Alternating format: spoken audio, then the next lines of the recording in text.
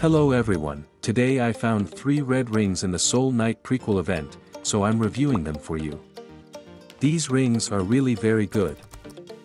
To obtain them, you need around 300 embers of each type. At the beginning of the game, you should buy this expanded pack because it's quite affordable and provides a lot of embers. After that, go through the challenges and raise all the embers to 300 to receive the red rings. The lower milestones will only grant you gold, ESO, helix, etc. To get the second fate bound according to your preference, you should choose the boss on the map that has the fate bound you need. This is because it will drop the ring that matches that fate bound. Now let's review each ring individually. The first ring is the one I'm currently using because I really like it. It increases all my damage by 75% and boosts my critical hit rate to 100%.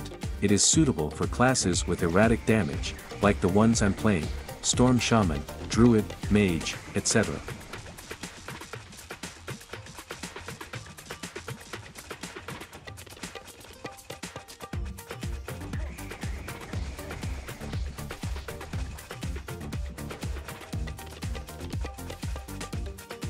However, it is not suitable for classes that rely on critical damage because the crit rate will always be at 100% when attacking.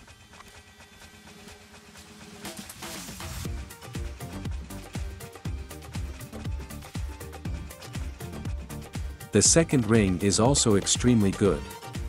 It reduces the cooldown time for other skills when you use your current skill. This is very useful if you have some skills with long cooldown times.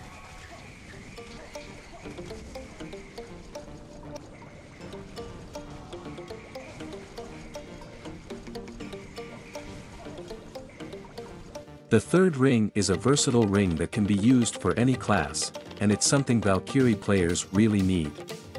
When you use it, it helps you increase survivability, preventing you from getting shock deaths like before.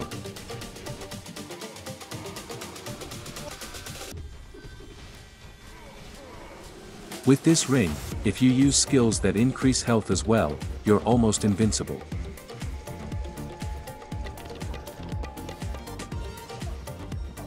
The boss here is quite difficult for weaker players, so you should bring plenty of revival stones.